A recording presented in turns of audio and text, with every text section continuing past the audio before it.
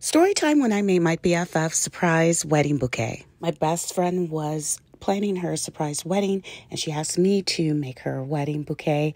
I'm not into all of that, but I am a crafter, so she sent me a couple of photos for inspiration, and this is what I came up with.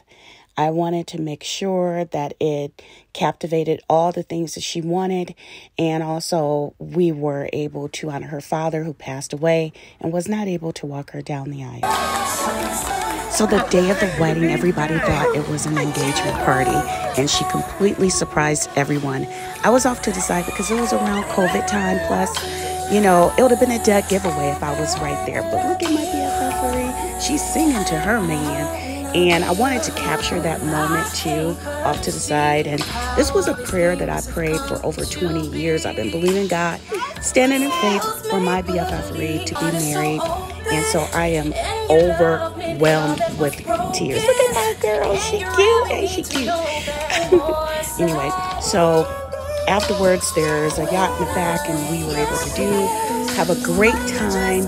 And I was her lady in waiting, so it was just my time to just be there for her and support her. And look at her sashaying around. She's so cute.